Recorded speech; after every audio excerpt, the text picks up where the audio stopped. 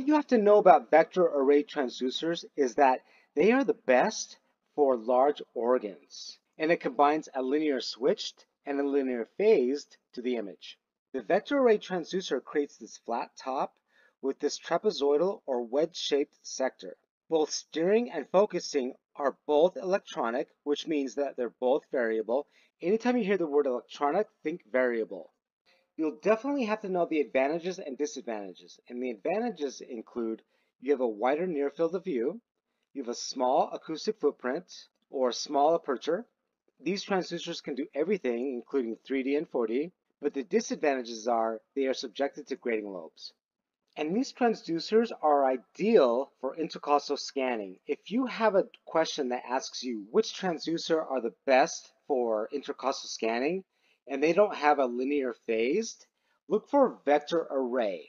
This will be the second best choice. Obviously, a linear phased array would be the best for intercostal scanning, but this would be the second best. If the crystal breaks in a vector array, you're just going to have erratic steering and focusing. Then we have a linear, sequential, or switched.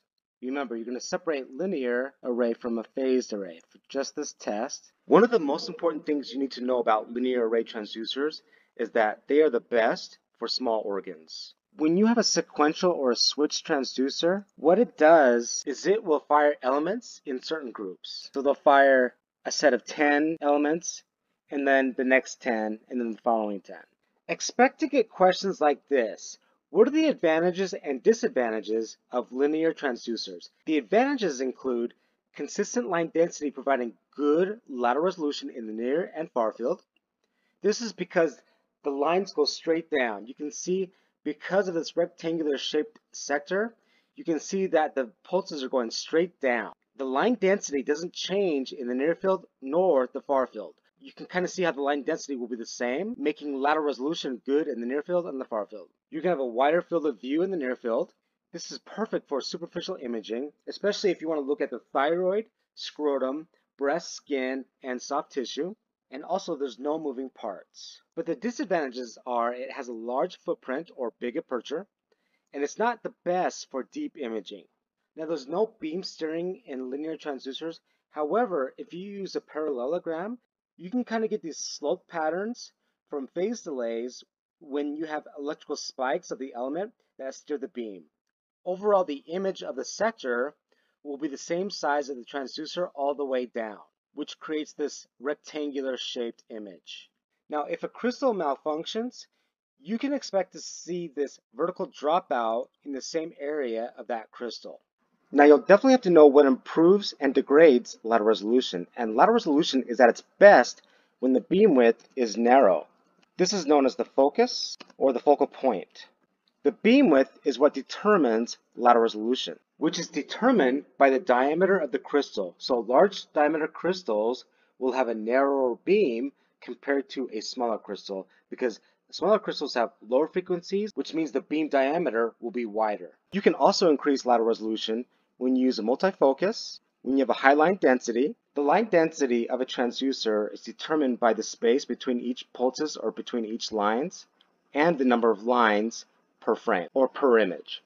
Lateral resolution is also increased when you use a linear, sequential, or switched transducer, when you use a dynamic aperture, which means the beam diameter will be wider, dynamic focusing, and when you have a thin HVL or half-value layer. What happens in dynamic aperture is that as the focal length increases, the aperture will increase. In this diagram, you can see that there are a number of red rectangles. Each of these represent a crystal. What happens is the aperture increases as the signals from the increasing depths are increased to maintain a constant focus. So it'll change the focal depth based on the number of crystals being used.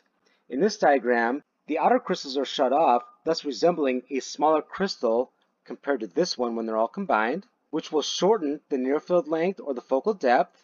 Then when we go to this diagram here, the second to last crystals are shut off, thus making the crystal resemble an even smaller crystal, decreasing the focal depth and the near field zone, bringing the focal point to this area.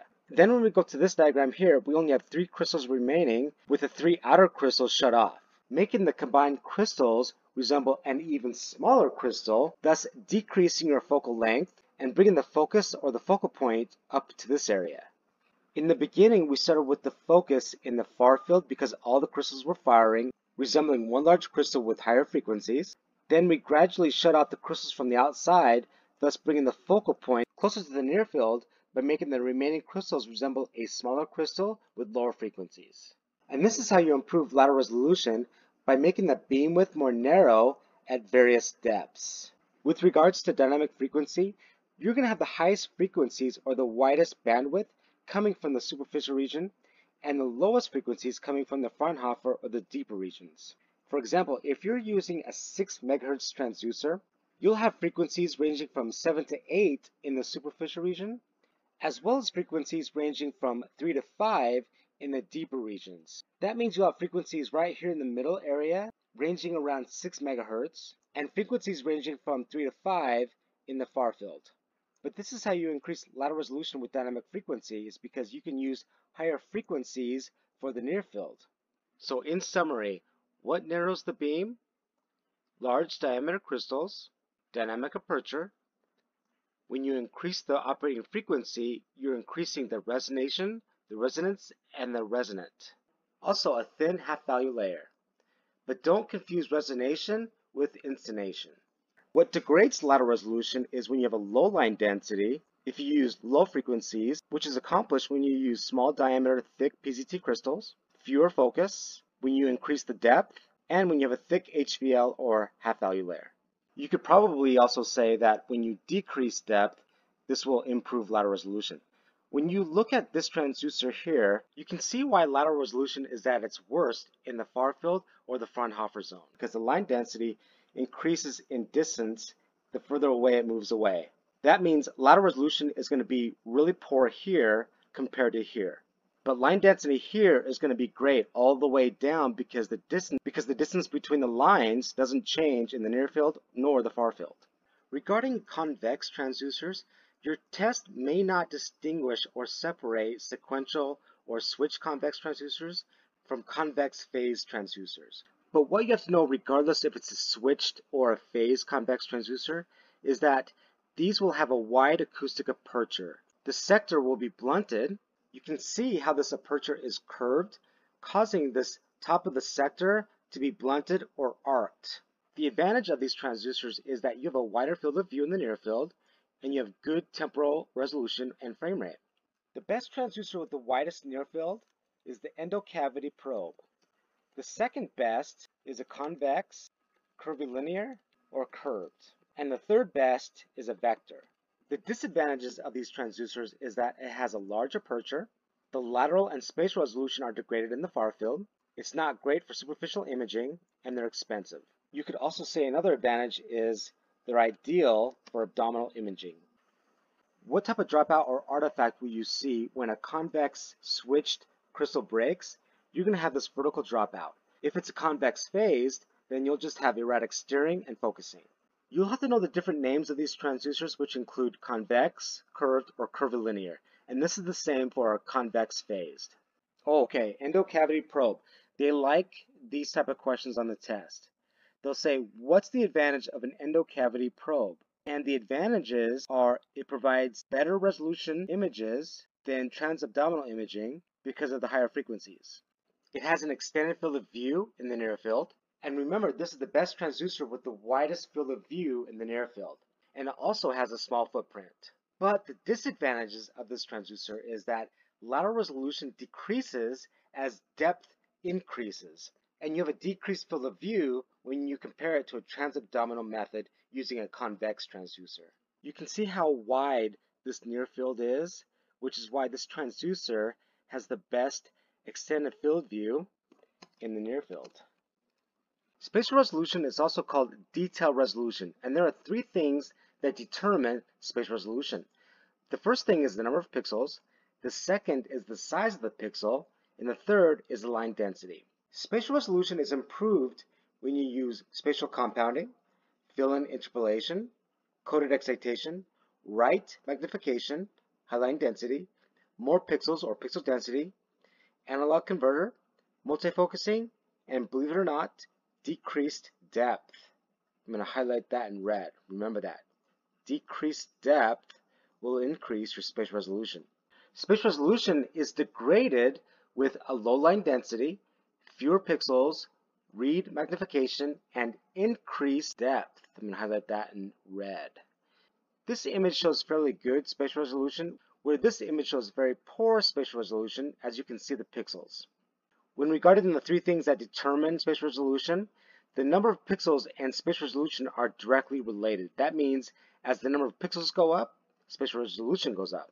When regarding the size of the pixel and spatial resolution are inversely related. That means as the size of the pixel decreases, spatial resolution increases. When regarding line density and spatial resolution are directly related. That means as line density increases, spatial resolution also increases. These images here represent two transducers with different line densities. This one here has a high line density, whereas this one has a low line density. This one here will provide really good spatial resolution as well as lateral resolution, but temporal resolution and frame rate go down.